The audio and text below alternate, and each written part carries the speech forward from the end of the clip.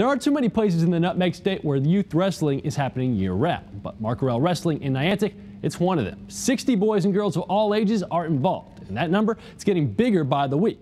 Why? Well, when you add passion and acceptance, you get a family atmosphere that's tough to beat.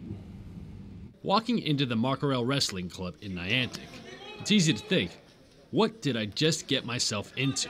I was like, this looks new, and I wasn't sure what to do at first. TJ Marcaurele had that same feeling 18 years ago when his son was struggling on the mat at his local rec program. Turns out the solution was taking matters into his own hands and starting Marcaurele Wrestling.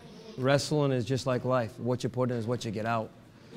The harder you put in, the more work, the more extra, the more you achieve and succeed. Success might be an understatement for describing the growth of this club. In competitions across the country, Marcaurele wrestlers are making a name for themselves, beating kids from traditional wrestling hotbeds like Pennsylvania, Ohio, and New Jersey. It's a lot better than my old club because it's a lot more challenging.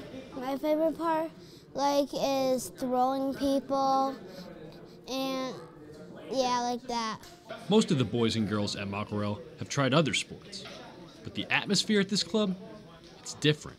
I did softball, gymnastics, karate, soccer, and we found Marcaurele Wrestling, and that's definitely the place that will stay for a while. I've seen my youngest son especially, he's been here for 5 years, maybe be a little bit of the shy kid to being someone that has a lot of confidence now. He's very outgoing now, he's just an all-around great kid, and I'm confident that that's mostly because of wrestling, because of Coach TJ.